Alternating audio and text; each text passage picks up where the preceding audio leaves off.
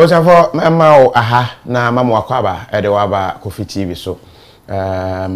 Some way Obibeka say finality and I say yes say share na yetumi ede de eda etro na eja eho etumi etono na oba nso no ehunu se sei enete anase sei nete yetene se ye wo hɔ a enete yes Kwame Eugene abeya dwumtuni wo hyase toto gospel kakra amfa na afi owura mu ewo bia wo se say hip life o high life a wode enamu na level na wadru no ama se obi twiniti se oye ne papa obi beka se na saa time nyina na wo he time ana Kwame namu no no wo he e ba ne sen na Kwame enim se oye ne papa na wo na obeka se oye oba ene eja e wo studio high ne ba bedi enkomo na enkomo twetwe mu no ye hwe ya try se ebenya Kwame Eugene management na on the phone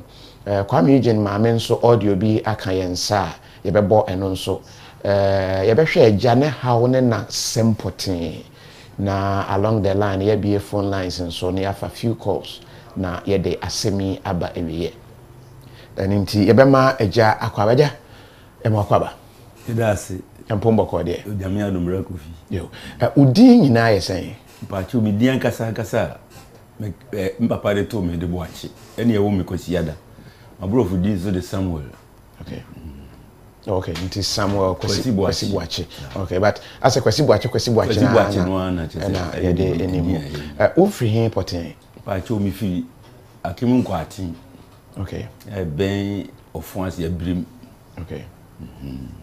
Alright. Me share utimi fita e wo mu a emfa mu pani de but me hwe a wo mfie no kwa enimu kakra. Where the best say? E di fie dusia ba 61. Wow. Mfie dusia ba ko. Osha o Kwame no wedding fie be say Kwame Eugene. No Kwame no. Mfie na se mpo de na ya ne mfem mem na. Ayi se me Kwame na nkasa ne mfie no a ye de wo no de se be obi aye public figure sa no. Ye mfen tudwa e wo de ono de atudwa nti no. Oh, okay. Okay, Matiase. Na me hwe time a wo no na wo mfie but said you okay, ba sa obi de betete afri mu ede ho ne mfie a wadi. Brebe na hu se Kwame Eugene ye oba. Ba cho 2 years ni. Na me bana nkasa me ye wo no di KOFI boachi. Ni dian kasa me de man ma me so femfre no. Okay. Ada ye woni fie da. Your friend Frank KOFI boachi. E woni fie da. Frank KOFI boachi. Dian Ode to na kasa na me de to. Okay. Na nti Kwame ne ye de to de nyam se nka no kore. Na me matidi no sebe obonyu TV so kura me hunu bet. No nim se yo no. Nim se ban che zakola no no usua na ne ma me no de ne koe. No usua. Nkola bim be ku be 2 years now. Ye se me kwakwati akoye galamse eduma. Okay. Damo na mi jana okoye nti mi jana obe 6 months na me mai. Abren so phone ni ho.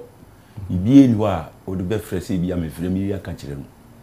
Nti ma me che kakra. Nti me ba machi no. Be nfi na busuafo so ho.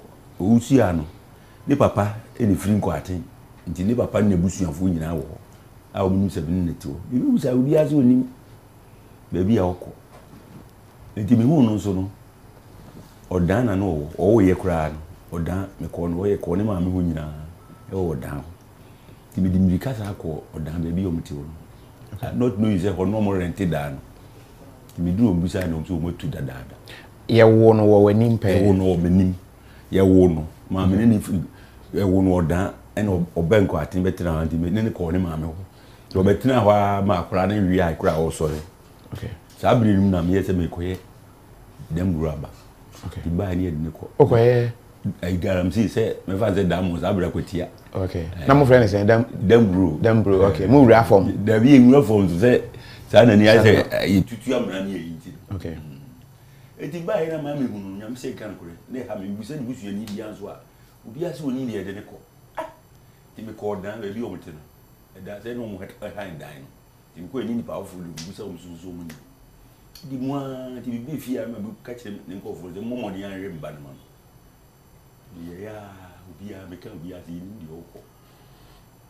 ema emuwa meni mo fa ko ya adwuma ko twetima nti wodana no fa no ofiri nti bibi ko buhie ho na ne ba nti me try ya me biu nti papa de bi kan se me je akiri di ti wumwa fi kakra ena ne ma me nan kasa usu e ben ko atin oba na de say e friend na me usu ya ne ma nti o ben ko atin ina me e yama na me ba no wan no so ba no oba no mu yo nyira o na mba no na oba on fa ne mba na mi hu na so oba no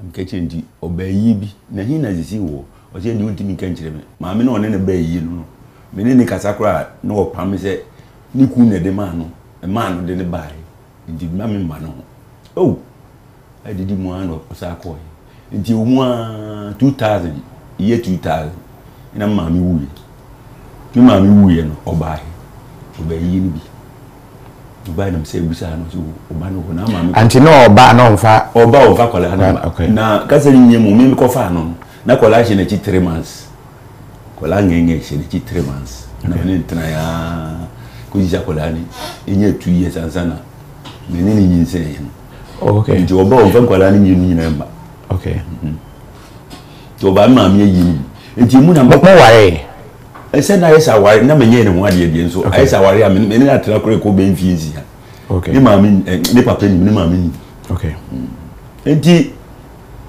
oye oba mami yi no mpu be ka se be bia na mami e yare da kora no ni e ben wo mami yare ko da oda ese so fu baby wo eno be ka se ni oben mi mami no ndi no ti ni wo aba na mi ndi ngo no so akwara ndi ho be ba no nyira so nyira nka oben na na be kire o ti nyambotere no ho o no ni wo fa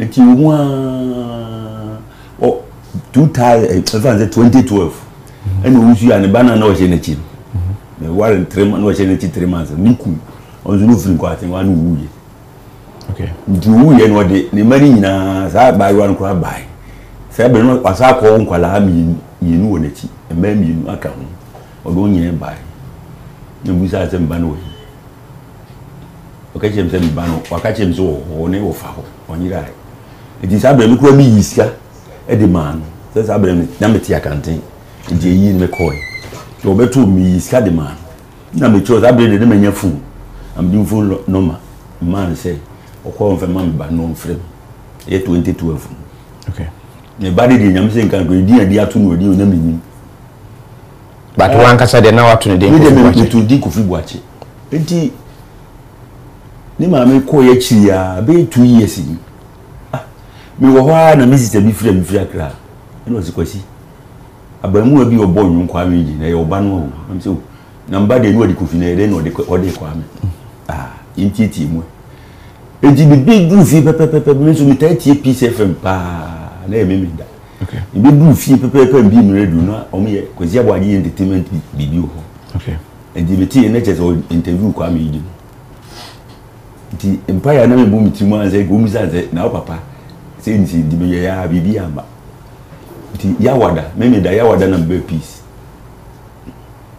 ba se be ko ti abwaje di me ya no Eugene kansa no de ma me di producer nti o de Eugene no ma Richie no ma di producer ena ni manager no ma o de nyina ma so frère Richie kura wo eho e ma me ne kasai no ye se me ntwe ho no ba papa me tena wa wire mu ameko be 430 mezo me kaze me da mi ni be ya meko da na me kra reception ni se ye edu meko ndi meko a me frɛ ho meko na mfrɛ Richie ha on kwa de mfrɛ la no a message no de mama machine bi de mama Eugene so mfrɛ na as a switch off ne manager of switch off na di mu kakra ndi afi de na chese me ko mu kwa ti de obi a tese me ba no okay enti before I will be on TV so na wa make effort say if said the bebre no e kan say osa wa nhwe no wanyi wie a wadu baabi na wa ba say oyewoba ho no wi ano say no kure papa azima me kan akola odi be 2 years me ko yeduma baabi aba e ba na ma me de ko ne ko se bo mu di na chija se bia oye no do ba kokuru wi sukura Senka Uja no hose o ko. Me ko be kra me yire se me ko ye adwuma wo akwati abada mo adwuma. Okay. Sabe no phone ni wo. Sabe phone ni wo hwi no emze 1991. Phone wo mi bi. Okay. Na me de ba frɛ no. Nti me chese me bai man tiri ni ku ni fie ko bi sa o se ya ni ye de ne ko. Papa sa anti uja no ko na ono nso fa. Okoye. De ne ko ye. Okay. The same man bi na man bi okurum ho. Man na minimum politima contractor. Ye friend mi Samafu. Okay. This abi Samafu no. Ene say o family no. Ene ne ko ware no. Okay. Do obi akwara no ko no ko si sani din. No ko friend Eugene mafu. Na kwa me ne de say sabe no kwa me ne say o mo he da ne si sani so no ane fa to no so mi. Di o ria Eugene ankasa ndi Eugene mafu. Okay. Na omde kwa America. But one kasa de o man Frank. Lady odi Kofi ya wonu fiada. Frank Kofi Buache. Ni ma me kura no. Frank na so kan ho. Okay. Abrovini am de ma ne Frank Kofi Buache. Edi ni ma me ne kura no. Na nsem ansa na on be interview. So that interview nye network ne ko ya nka ni nyina obeka. Okay. On woni ye interview no a em say network ne ye basa ndi ko be budi ni nyina. Okay. Edi odi tu nfinfi nyina. Enti akola ndi enye se na minim se be ba no a me hwehwe ne brei.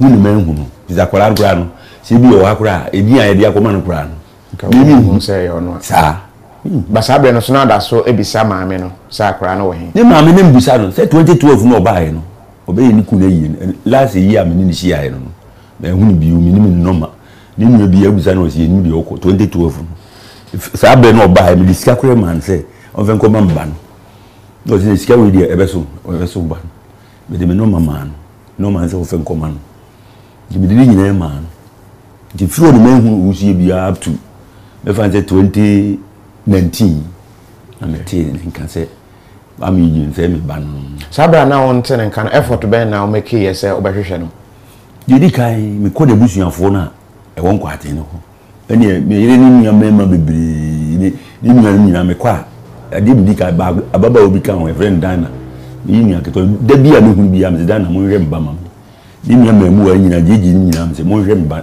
me ba na mam o so bande e ni obi hu sa dina bia ne cheta kola ndi na yi wo me so pa se be hwe no na me hu ba bia okay yes wo nyi o tu ni na me hwe no na yenhwe wo ye se wo hwehwe no a won hu no a kire wo te se ono ne KOFI Eugene no anye bia wo bomoden se obetumi ehu ono ankasa eno kure ena me che se me ti ni kama me danu a se o kasa okay peace no na o ena ya wada na me force ba he na minister me duade nyina ndi minister ya wada no na me di minister ba peace bibu sa na se sabre no no de no mama okay ndi Eugene ankasa o ne rich nyina o be ka se 2019 ba peace ba hwe ma e ho na me di nya o no ma nyina okay nti wa frɛ ne na kasa da Eugene no me fra na mfa one day na me frɛ ba ko ne fai e fai na me se o papa kwasi buache na kasa no eno ka che dada me nim e wa no ka te e na me se jan second one no so me frɛ no o papa kwasi buache na kasa no na o ma me me usu ya ho no se ni ma me ni me usu ya ni ma me de amanima di ka bi usa nsa amanima ne de ofiri o ma me usu ya oni na amanima ne de e wa no sa ka te bi di fi o de me friend ko me nyam bi o se ni ma me de amanima di sa amanima na kasa no me hu di pakura se ma me na ya no ne ko gia wodo ne friend na amanima se ni pa o hwe ma me na hwe no ti no friend na ni ma me de amanima na ni ma me kasa de o de amusu ya o dance si ya me kasa anti mfoni ahodo a enam KOFI Eugene maame no emu bi anya ne maame ana die chi ya o ye interview bi a me si odu musu ya on na ye ne meyire no a wo akola na kasa but ono ne maame de wote oda ne maame amusu ya no oda no maame hwe se ye betie yemfa audio yi me bo ye eni bi interview bi a ye chance on nipa o ye na minim ni din na mabo but utie enchiremu ahodo ana ode manu a na ya akwa akosi so se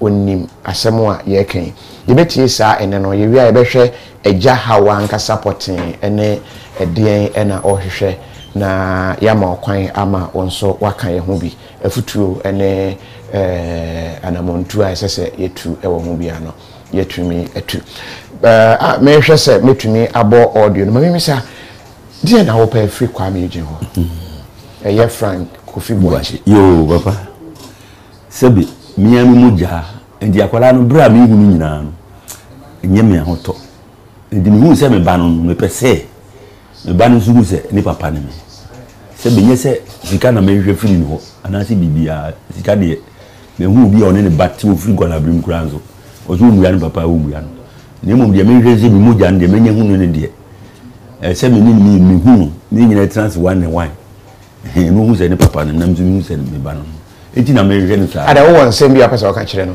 oh sebi se di sisi ye nsem die secret wo e bi onu ya nke bi ankire ne da o man ka di nam so ba sa ankire no nti me de me ban kura me ni hia na bibia me ka che se ni KOFI nti na man ne ba sa o na nye se sebi mpredua sa me wo me ba meto na twene ba panyi a onu di na ti o retake 2012 ene o migration eduma mu sebi me ni bi ni hia ni bi enso metimi hwe me ba ho no nkurenkwala o kan ho nsia mema miensa ma miensa me last born no last year no wie e friends enkotia boys e man so bia the osu 3 ni de nyina ba akokora de last but one kro no so say wasa to ni school so o ko na school enti kwa me no KOFI no kwa bia so no de ti bia na mu nyame akwan de obi eni ti de be si bia na how so won't mention ya no ha me papa me da me chese ye nyanse me hu se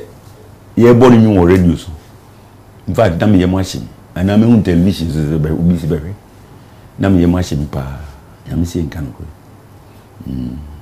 I am share the apomod to make of health me kura me won be nyanse me pressure kura abam so bet nye me hu ni the pressure bro me pressure okay nye me hu ni okay pressure no ahwehwem ni ade no ne ensem keka ni ade no amu mo pressure 2009 minya nsem keka sesen o se obi wa yekuru mo bi hu o se won ba mo hwe no wa ba mo bi de ne ko nsem bibiri ni nsem bibiri obi wa hu mi o se awo che yes wa ba che sa sem keka bibiri enya sem keto yekuru mo de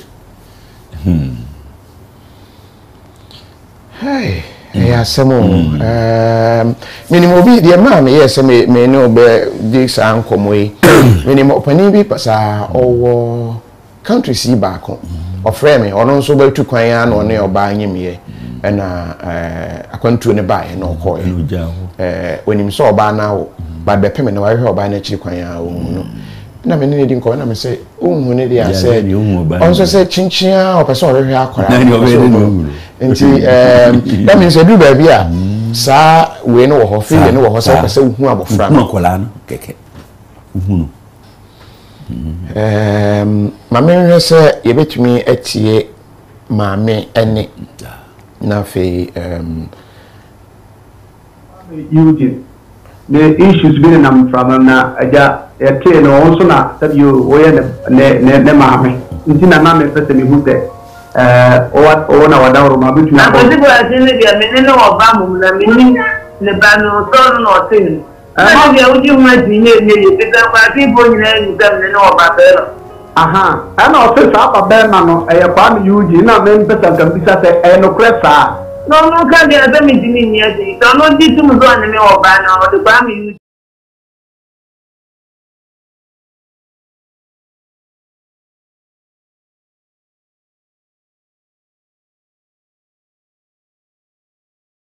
ni le bani na o mi o also no oba be ma no fi KOFI Eugene na ji won ti ni mu KOFI Eugene ni baba akokura na o mi ba pani kwa so fi KOFI pani ai ndi zo kan bitu me zo to ye ni ba ampa o ni pa na o de tia mi bisa no tamanfo bi no so say papa na bo na KOFI Eugene agidi ntina o be pe din o de no ho betwitwi edin a se be KOFI agidi ntina ma ni ba o di edin ne za ndo ma agidi o da ho KOFI Eugene kwa na agidi na so mo e ka sa ni nya sa na ka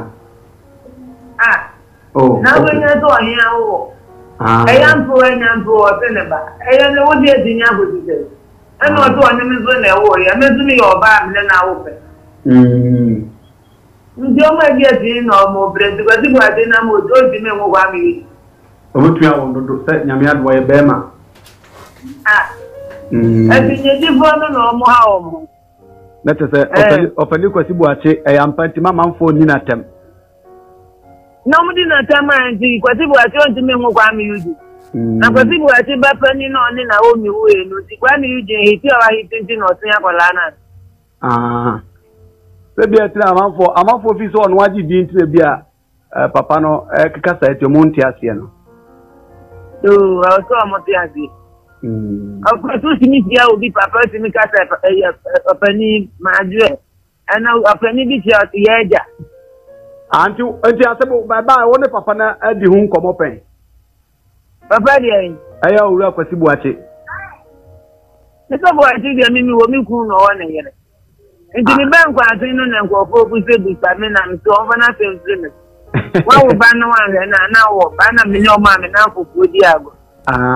Nti no nkwa atin fo no de obi ọma ni ati ti se ye no de bi emi se me ne wo ba na wo mi ba pani na ti me ne wo ba. Na wa ja kola. Okay, net social media no so kase otukwa akwatia. Otukwa akwatia ko page ka oba ne de ne ba ne dwane. Ana ne ba no ko re na we hu no. Eti enye hwe na o ampe so obehwe ne mumeye. Eno de o kan sa de a oboa. Oboa me wo ya na o ko na yire ho wa kantin. Wa ya kola na be tini ja kola ni gina ko a we ni mu. Na sanya no krese okwa akwati oba na bod na dwane mom onu mom na oja obo ma ba de ni dwane akwa mi wo akola no mi wo na nim mi wo akola no no kra mi so okwa na yire wa kantin aba enene ya kola no dina ko no oni mu no bia na TV zuri ya itazi kroni bi da kwame Eugene o papa 1000 krada Mr. 1000 kroni bi da. Oza. Onimu no. Eti na mo na kola ne dia mi de me pesi mi busa kola me ne ba. Ne mo no ne tanze kwa kola ne ni dida. Nti ese a open na sabe open na ade ba ki no. Ni oya ne trese. O pesa se akola ne ni na so bi na ya ne sa o mi no gabre. Ebi oko bi obi na buwa no na ojidi no de beto no akwala no ani do so ko je bi da obi e ta kan de tsunami niska no de no bobo ya ni na mia afaja no de ni jidi no e ti me se nya ne ba na o be ma didi na ta ya obi na e ma o de e ka asanya ne ba e je se na so obi na abu ango mi ni kabre nti ono se nke se ni yeska na mfre na no asani ni kabre mi ni kabre but say de se nyame ado wo kapre nti no be ma ne de akola ne ye ne ba ne be me bia mi ne na wo akola na omumu ahwe no asem no enie eja boache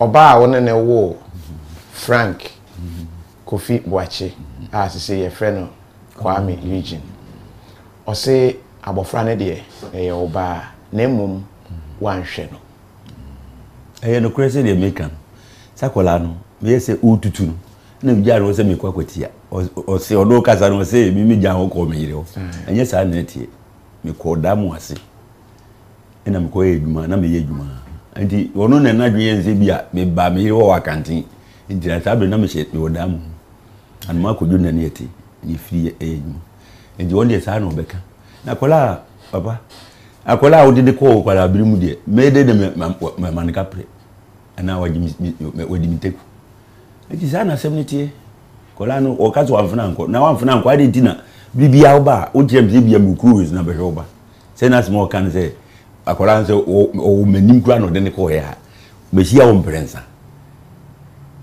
last one 2012 abayi wuku yi ade ntina wonka james bibia kwasi ME-KUAMI so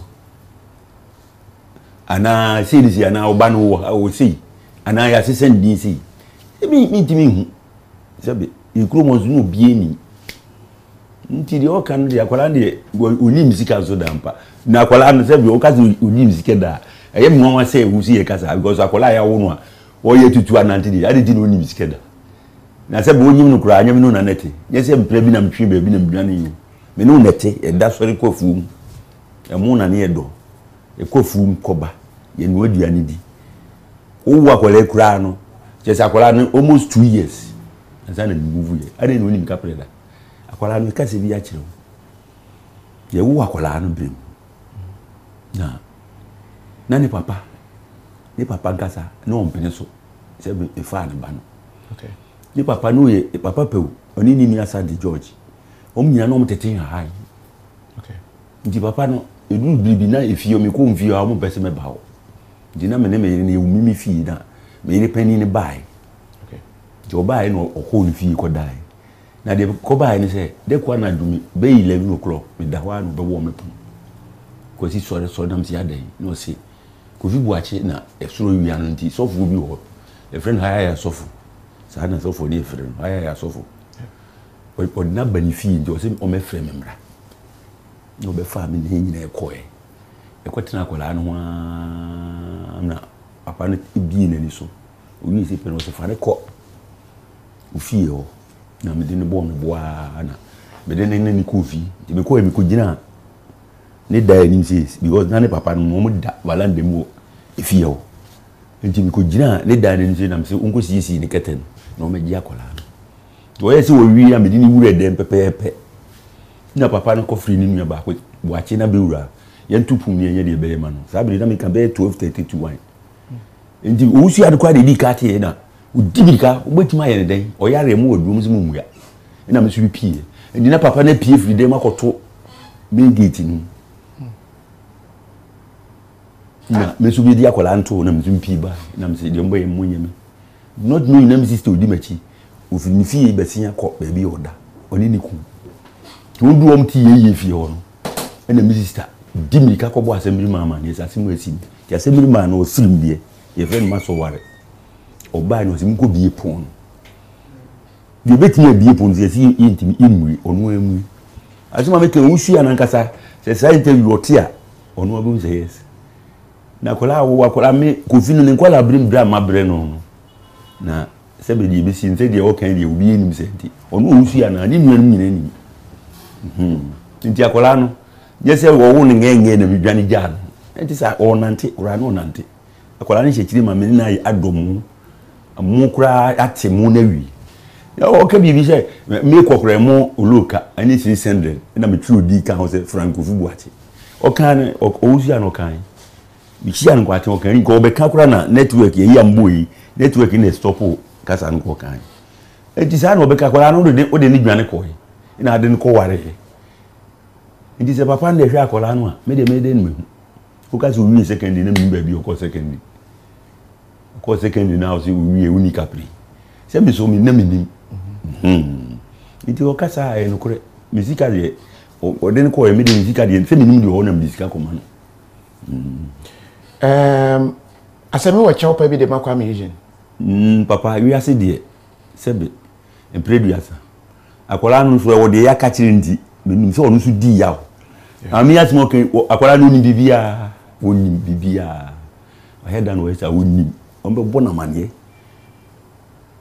ayese o akola de papa eja no ko ba bia na we ja ne mame de bia ne mame no e kasa ni papa din no de ye no ndia me usu ya no anyi kura se waka kire kola nkura se o si kwesi buache kwase ya oke bia kire kola no pe ndia kola no ni pi ni ofo ni nyina ni ntume ndai sakola no odi mi wo ya opa enti sebi preduasa mi ame ba no Ghana man nyina obi wo ti o ka se wanhwe no onye odan sebi nyina Ghana fo nyina nipa obi ni wo aboni ni no ndi boni akola ni kuma maye ni boni a timba betnya pa ne chewo mi nsu chewo pa se me pa no mi sika wanye ndi na me pa ne chewo ni mo nso be uze ni moja no nti maye ni boni na shinwa ayi amanfo nyina ni bia mo amene mpa ne chewo maye ni boni ma hwe no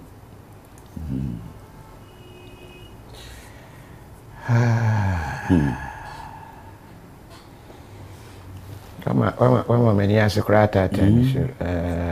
For the man, and Panso is in Gundumpu. No, Tranima Mitra. My Renan Casanso.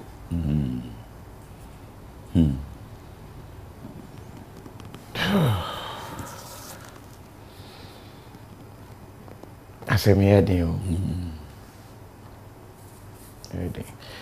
Enti eja asem no Ghana fo nyina yemwana on kan hye ne ba KOFI Eugene na at least otimi ni hia akora me gidi se na kuma ebeto ne yem ni sika na akope Dabi papa sika de sebe na me di ka kan se oba wa wo no ahwe no kura me hu bi wo ha ni papa kro man anye na kura wonu na awu di na ku school ni nyina so omuya no ewo bibiri na sebe obi ama ahwe no de sebe si omu se ne papa ne me bi onu apem oh me nkoma papa we ya se boni ni ne mum nye se ni sika wonye nti na me hwe se me koje nye sa na tie nye sa abotai ni nti si obi ka se wonye sika nti na akɔhwe no agi ni sika ne abotai nti a me hwe no na me muja no me pese ohu se ni muja no me so muja ni anka betimi kura se otie ya metie na me nyina asia na ye kasa ana se ye di nkomo bi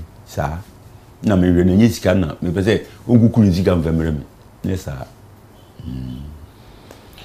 Mark monfa number no enter screen so na yemfa calls kakra bi adofo a ehwe yen eja asemnie se yemwa na ompa ne bachew oba ne okay na onhunu se oye ne ba mata na nyina wa chekche mu yabo nanso ene ama enchemu no aba minimu de nkofo nso ehwe no nso se de ne ma me ka se nkofo na ebo anu nkofo nso ebo anu me po nyina achew ze bi o mo ahwe no gonu de waduri nti o nyina nso me po nyina achew bia nya bibia chidi no ma asumie mra obanya obane janso nyeja Pada nyebo apaye kwan so Dabi nyebo apaye kwan so na yesa sa nyebo apaye kwan so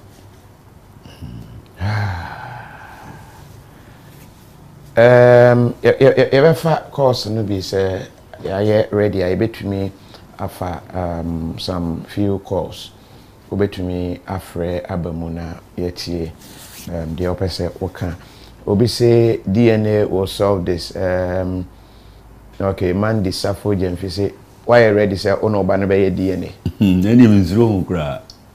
Say do di ka interview no busa me. Say ko ina say ni minzuro hunkra because minze mi moja. But say what me afre KOFI pen na oka say onim wo say ne papa no. Meaning say onim obi a onim ne say ne papa. Say ka say ni nyemu, wo say say interview ni na ba ye no. Na on Facebook no trotro ni bi kura obi na be ka kire say you just say me ka ho nipa ngotwe ene obi ase ne ba no ni de we nim but obi na ka kire o say me ka ho nipa ngotwe obi ase ne ba no ndi mi de me nim nti makola no no na nim dia bia na so no nipa ngotwe nyina say be hwan no yi na nim say obi nyina say obi ha na oyi na nim obi yi na nim o de tete manhwea me ne mayi manim te me ban rompa nye se wonya ba bia genti na me force se me ban no nya me ban no muja ankasa no nya nchei monsegna me se yebetumi afa afafo ne bia na yeni enkomo kakra ne emfa enkomo no emra awiye was say after the DNA Eugene should accept and forgive ne papa we free awuni Michael ho and was say Kwame, please Kwame, your father is in pain, accept and forgive him. Bernardo dia ma udi iya no wa pa say yaw de obia wood pa ko be di yaw mi muja no na muja anye se bia mi ko huni ma mba bi kura minim no ma oba me ne tie nti wo ba no a wo hu ba no So what tinka? Just say Bibia, just one thing bibi. And was I on to four? Why star? And the Bibia better tinka. What tipa? I'm so binya a visa.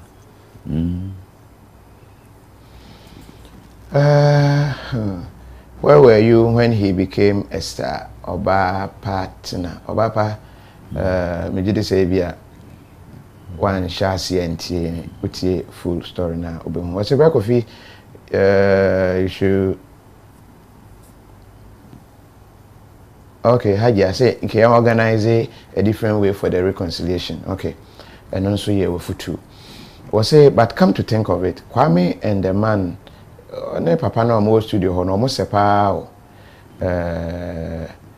and the number no e was screen so man kesu sa ye na kase kakra na oman for intimi ho na ba ye nso ana ekọ ebo na ni prepare 0552 unim number na dada KOFI TV line na I mention the screen so na memorable emfa emamo 0552179877 over to me afre na yet you just few calls be na yet the obeka Prescott Taylor say give me the number near there atudwa no makafui amo ase asemi de areho. Some of us wish to have a father, but ono say ono nya yanko we jani bi but ono de na gya ho ya na kese oni hokra na akwa ni say okay nti number no 0551798877 so we ni Ghana obefre wo de +233 ni bedi kan na wo de 5521798877 no atwa so was Kwame Eugene is watching Mandy Safo Yemfi okay was say why the DNA the mother has confessed mama nankasa can say you know ladi and what they no ebaye was say please come to your father forgive okay is it gomego mick and otro ede ebaye I say me there then was Kwame you can't accept your father you did insulting guru oh and also free Charles no ebia utie Kwame nso side a obeti ase de ntia edu ba bia nsem a ebi ono atete ene enchemu ahodo bia abanti ebe ye den kra se obe open up enti no ebia eno ka ho ebi na ama akoba na sana yes sir yemo akoba ya mpacho wudi ne bia ofrefi enti o Oto from Isa me Peter Kwati Isa enti o me show live. All right, Isa. Pocho, but person me catch Kwame Eugene say. Only se mobility bia oye. Because so ben there's a the papa no shena. Obutuma benanka by now. Oye star. Mama master nun oma oye too pride. No, because I should papa no otna one I should Kwame Eugene na. Obialan kan jole DNA point on pata. On fata them a the Kwame Eugene unya but last time me pay I saw papa Ken and Kwame Eugene in Kofi 8 Mohaba I was me free time to the master Kwame Eugene Ken on make o man like Nick I don't want man no film we can come in him oh well I understand this time my level no oh yeah because I was pained because Kwame Eugene, I mean, my papa, me wanted that, but me no. In top of it, on from there, if you more, I want to open this. There is no need of DNA.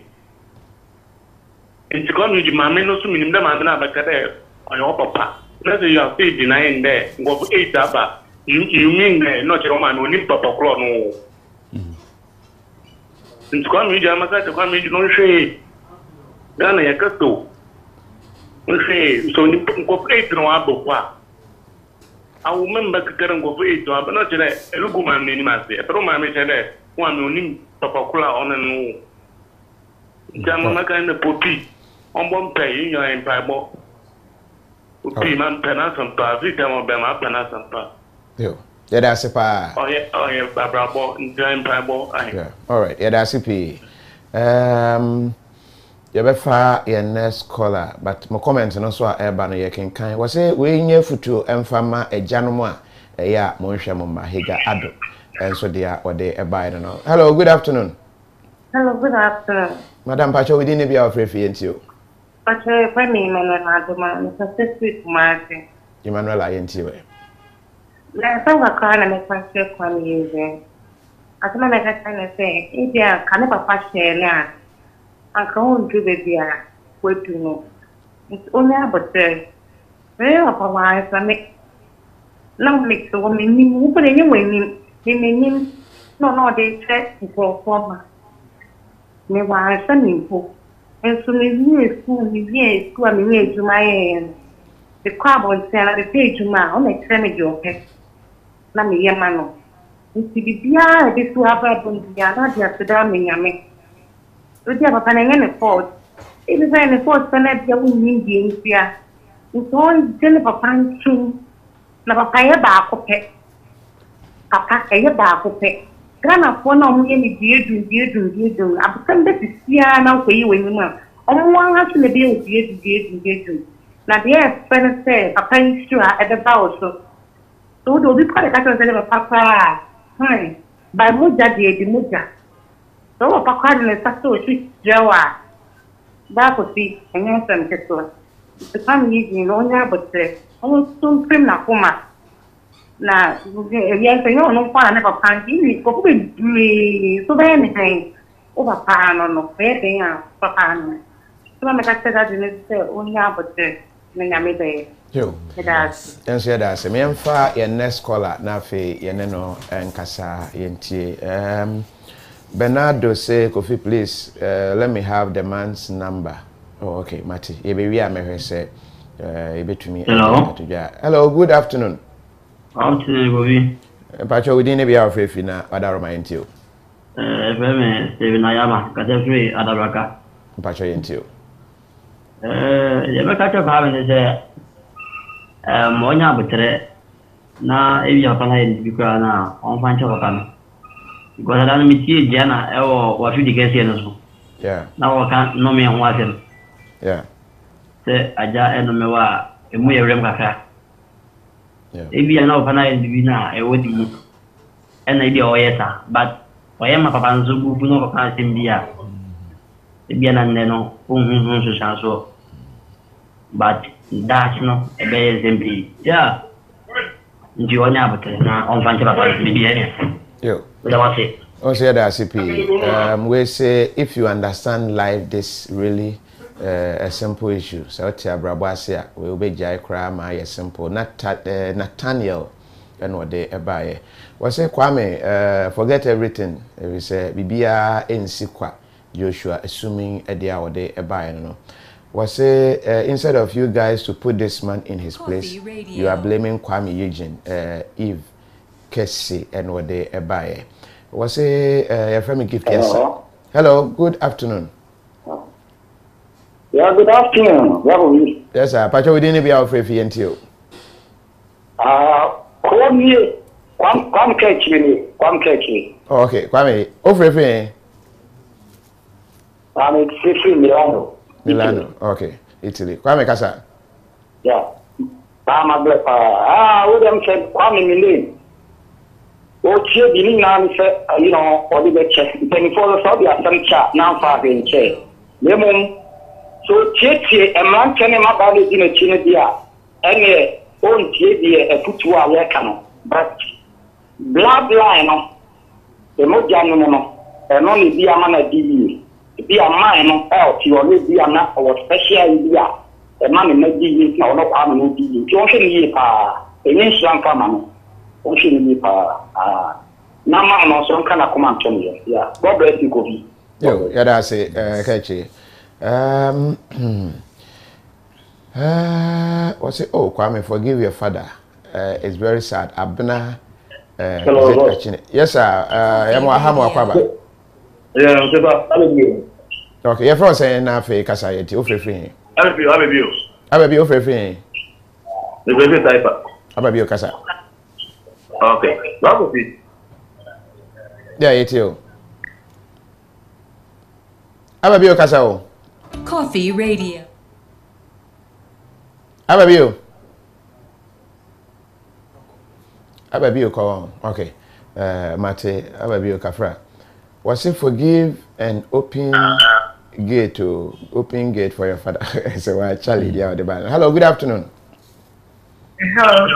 Hello, good afternoon. Hello, good afternoon. Pacho, we didn't be our free fee now, Casa into. If I show me the. What's it? What is saying? Okay, Pacho Casa into. Aha, the American say, Papa no Onya would take a care. They say he's a biological father, but in actual no legal father because he was absent in KOFI Eugene's life. What I say, if when and yes, obey like kinchna or patchouli. What I say, a gradual process because it's nice or a stranger in his life. But then KOFI Eugene to also or any part. It's me a short send up following calls, me banning messages. No, not as a best master or best general, not or the best chef panel. But and yes, right away now, Kaya, no one to. It's hurtful on both sides. KOFI Eugene to it. Me a short say, yo, be doing sure. Yeah, but the gradual process.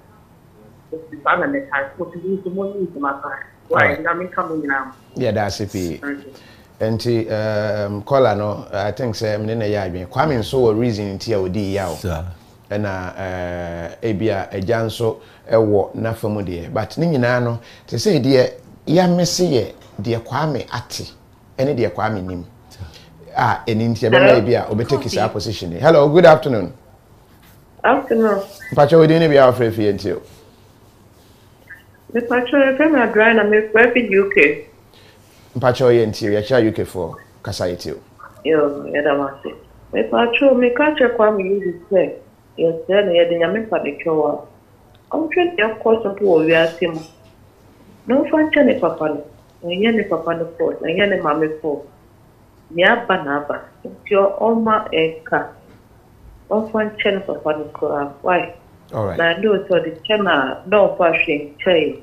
Nyame to bet shana banda. Me see every papa me. But me sending it every month. Obende. Yeah. Don't function no move on with life. Yeah, that's it. Free UK. I say no ne papa kra anhwe no so still out so ehwe ne papa. Ne o papa na said e no wanye. But o afamu de a obetumi aye de do it. So no na anya. I know interest I always say hello. Hello. Yeah, good afternoon. Good afternoon. What are Roman Pacho we didn't be our free until. Me Pacho ye femi abana meka. Abana ka say free. Me Pacho me ka say free UK. Okay, abana ka say until. Me Pacho akola no KOFI Eugene enyi no sebi onim ne papa. Yeah. Ana asanya papa metimi ohu sa akola ne bo nyum o TV so. A o timi hwehwe mu ohu se me ba no. Ada na wenya sa ahode na sa tumi na hwehwe akola na tama no sha no. Ape na obi acha ne se ne banie no wa ye de wa kwa hwehwe akola no. Mpacho hello. Which year from the beginning no? Me Pacho mi tie. Okay, ni ochire mu tie.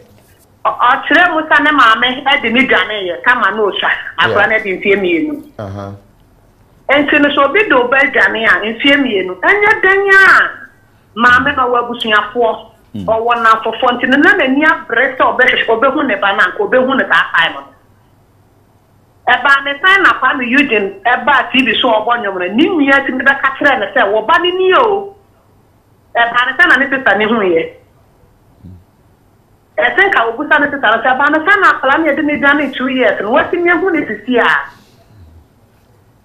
because maybe I'm a me who are banned and then I would mean me a ban of KOFI Eugene so one and yet I know the baby I know. I could be in Tina Oba or my planning to what that I planned be 10 years no better than a papa tuma. Onya to what your mark planning ya. All right. Runnable. That planning didn't want to swap. On one no more pay money panel. Me interviews the brewery and say Apolano Eduma or ye. Yeah, that's it. Yes, me da CP. You better next caller. What's it? Please forgive Daddy and open gate for him. A book, Cassie. When I pick a call, no.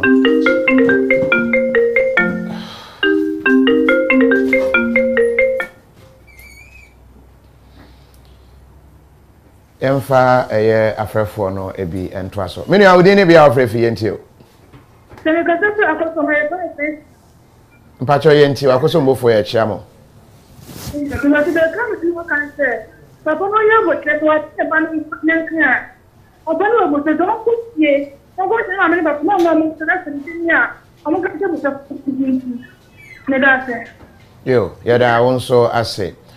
Was say, hey, this woman to Olivia, Daddy, a woman or Frekasa, you know. Say, I be a child, you know. Monteminka said this woman to, and also not, you know. Hello, good afternoon. Good afternoon. Hello.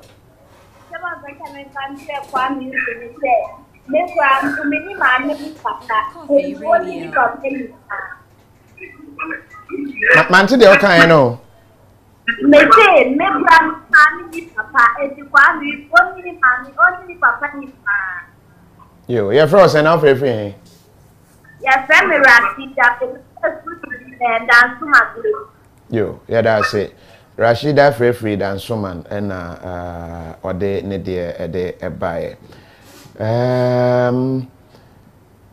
Was it in fact the UK people sana yene KOFI Radio. You're saying about for by Christian. Maybe I dey afraid they are not there. I mean for next caller. Meanwhile, we didn't be out me for just 3 calls akahona yede aba every year. Just 3 calls na into me and far for no ebio. Mpacho your friend saying hello, Mpacho, the fellow because Germany. Germany, all right. Into me.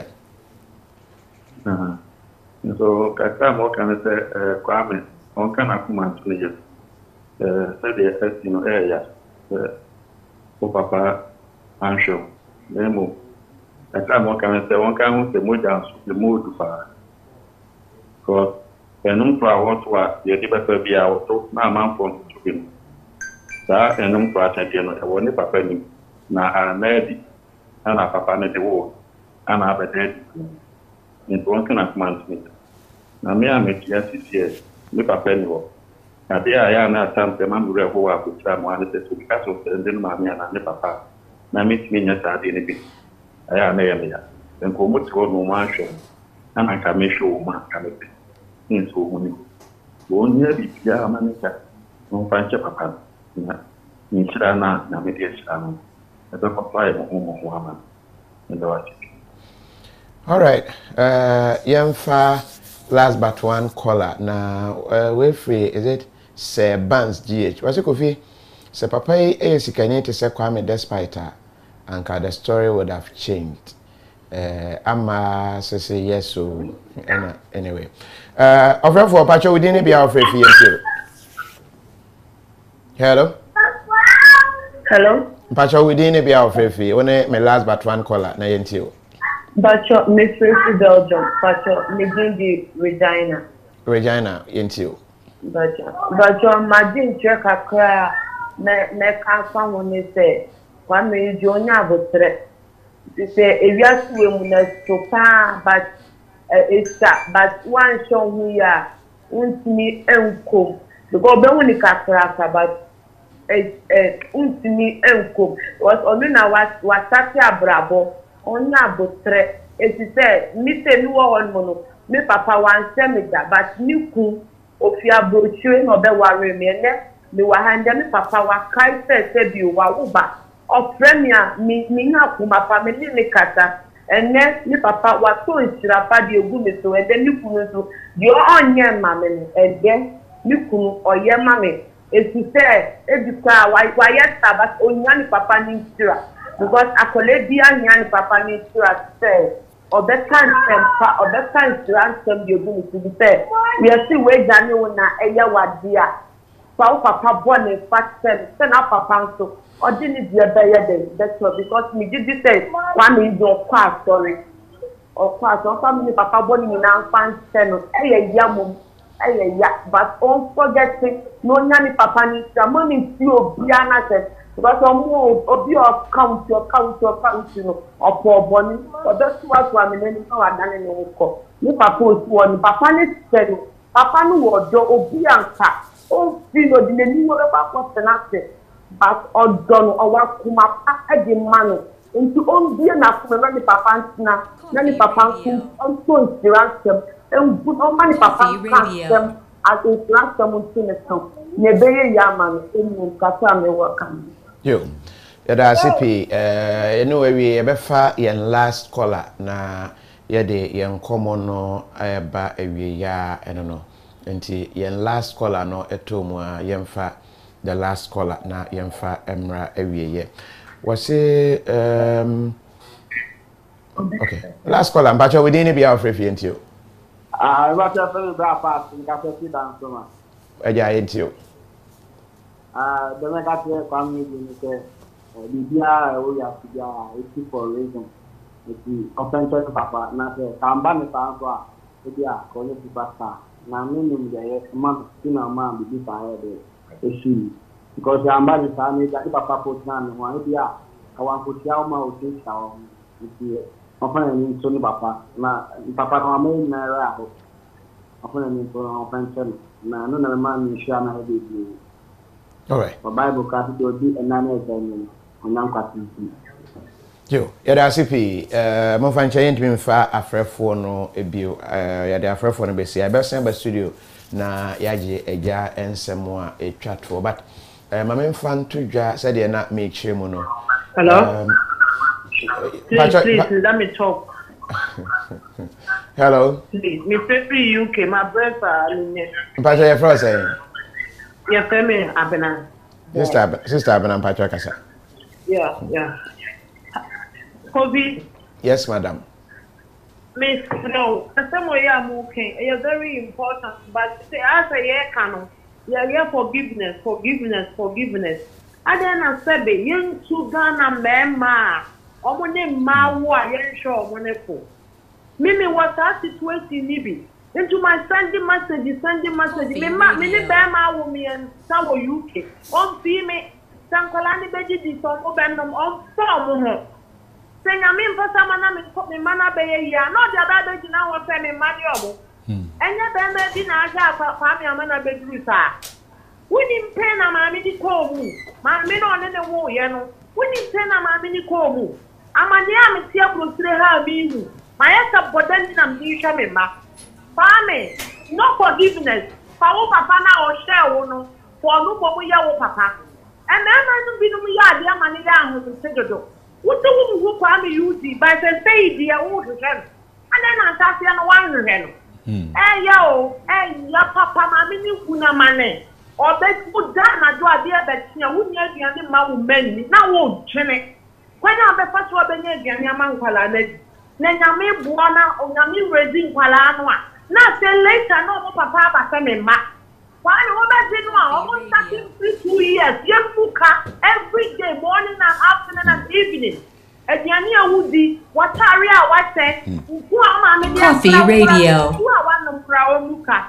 Now say papa ni tuya otumu tuya dia on faneba medan but mama miss out opa just oh nanka me wo just some few questions bia me pese maybe sano I just nchemu a wo de aban nyina no kwa me ka se still mbacho ntime fa call bio na se kwa me ka se still baby ogina na ogina ade na be papa boni bi eni Bible cries you no papa ye no anye. I say we no okay you tell me fasa. What's the Bible said you no papa ye no anye na ebone man. Okay. Say be produce me ye say be hwe no a me hu. Yeah. Nyame nenim akoma mu. Na ono no me to me tie no. Edin a me de tumbe asesa no. Say the man kan. Me de me hu no. Sa enti onyame ne numa kumam ba won your last call of February pa actually kra na maklosu nso chinchin ode ani edin wura enti aha unwa ne edin ode wura unse unyi ne se unya sa ne edin ne bia anka atumi wura mu adase papa sa na se ba di nyame ahye no ahye di nyame ahye undimi nare nda ebi akwa amene kra no so obedi mi wa obi ni mre nke bisi eti di nyina ne se so mpini a nyankopɔ kure no zuma yebi moja no first na misimi hunu afi matene nka na o se still a mpini a boni bi enu menso ma no nka boni ntia ne da se de ne kwala abiri ma me hu nyina na mbompa yese me mo friends ama wo mu bi enya yira bada kwa me no kura me hunu ma onko ye oyira ba na onko fa su baby ntuno ho so emu nyame emwa no na me hu no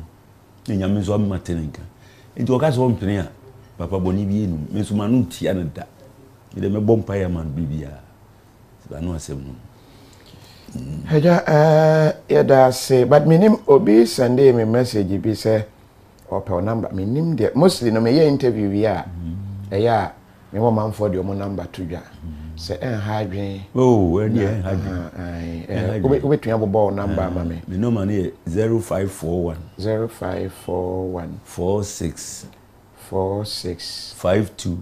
52 33 0541 46 52 33. All right. Enti kwame Eugene papa number eno no wana obisa number menim say o je number no na waboa ma yetumi aka wo mabomo say o je number no na wa bless ejanso menim whichever. Enti ejanso say adwuma be na e ba cho me farmer. Okay, odo. Ye do wisa. Se o hu afom wisa. Nguru ano. Akante de no hu adwuma ne ye. Oh, okay. Me no bi na me. Okay. Ya da se enim se emu eden. Se de me kan no se kon a wo de ahye mu ene ye bia se nka emu ye eden sa abre no nka emu se adri. Enti achia nso emu ye. Yem se behwe. Nkomo ye bitumi edi. Abre no. Ntwa ne ye bagimi bre ne nti sende. O se abre no.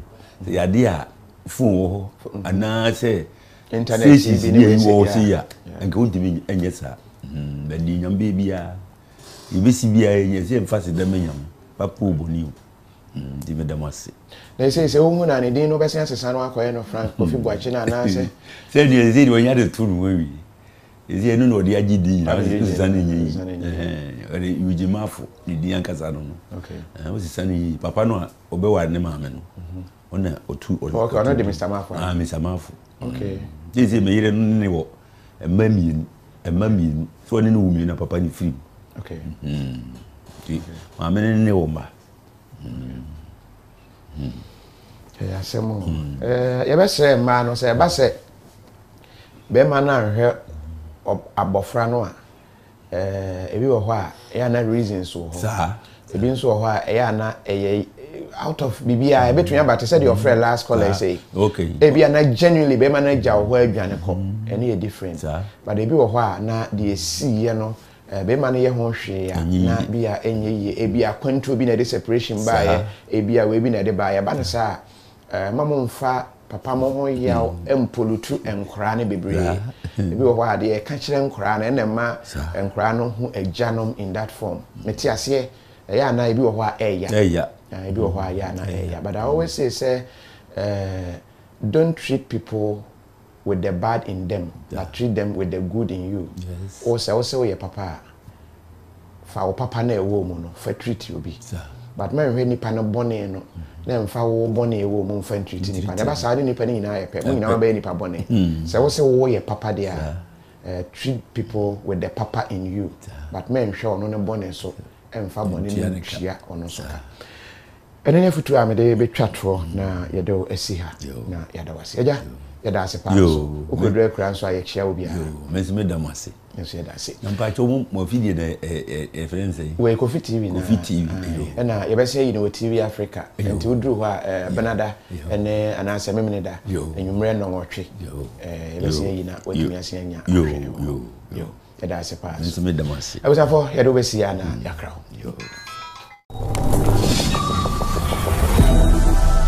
Contestant number 1. How would you invest? Judges ne person who say, "Kwai be so and I'll be invest in relationship more and be our future."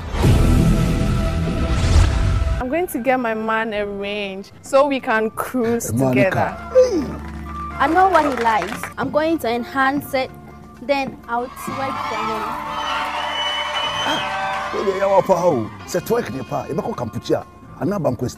I'm going to invest in our home and I'll furnish it with the best home appliances. I'm going to save a lot of money when I get these home appliances from KAFAM, Ghana's #1 discount and free giveaway store. Love season so up to over 60% discount. You have given me goosebumps all over. Me feel what you do? Na say what you say KAFAM 4 party 60%. KAFAM 60% love season. Girl with too much sauce. We do all. From the 1st of February, I come to the 8th of February, a yellow promo I will come from up to 60% off. Any mama do fi oye dwuma odukasi anopa biara me nua be sori ahoden mu na okwadwuma on complaining da se ho ba bitutu no sanso na me bra o efitani o to engine na o pagya engine be ka adwuma se de sitie da bi biara no ho dendende me amayire o store no adi ni dwa me yire ensori anopa enka se na nia ha anase ne ho ye ne mreda sanem papa ne mfia konkan ono so complaining da se ho ba bia ne ya o sori anopa na no afanse kan okonefu me akrobeto madwuma me ye me kan news na me acte na me komeba da biara no e bra me de bedampo na ade nanso men sorry da krokranka se me hu ba bia me ya ne nyina gya se yo secret ahuntasem e yaduru a e de boy ho ba ne nyina ni kowa mesha kurani e yaduru a onomu a ebo ni padua no e ma wo se pi usita ne yare da ho e ya nunum bi na obedi adanse obenya bi ato o ba bi eton no bia na opedodo otunsu a fresh telephone number si kowa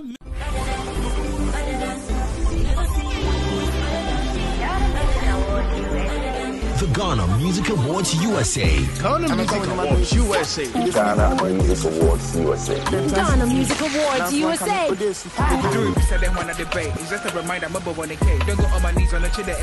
From now, all Ghanaian-based artists in the US of A can file for their nominations on www.highlifetoday.com/GMAUSA.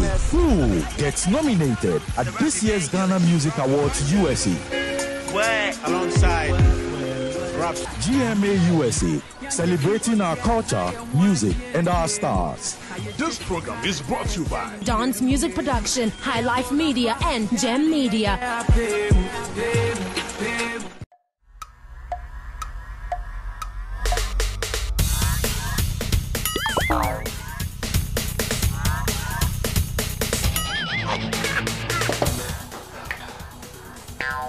Michael, we support the new system. Yeah, Mama Michael. Pacho, what Tony near? Let's not go be able to go in the Me ko support my business phone na new system. Hey, what's a Michael t-shirt? Mato t-shirt. Me ko ba be fan kan no. Ni t-shirt ru go mama. Boss, champion, Mr. Mr. Willie one. Okay. Michael, supporting a new system. And your well-being.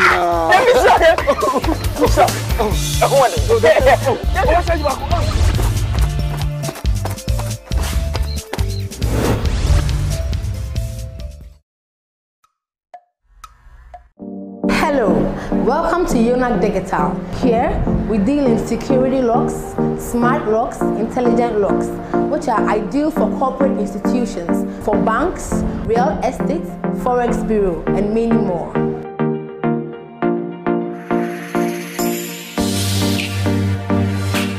Here at Unauthorized, we have a variety of locks. This is our facial recognition lock, biometric lock. This is our little biometric lock. It's ideal for front aluminum glass doors. You can locate Unauthorized Digital at Wager, SCC Junction off the DVLA road. Call us on 0553 892370 or WhatsApp us on 0507 242299. Unauthorized Digital, security in style.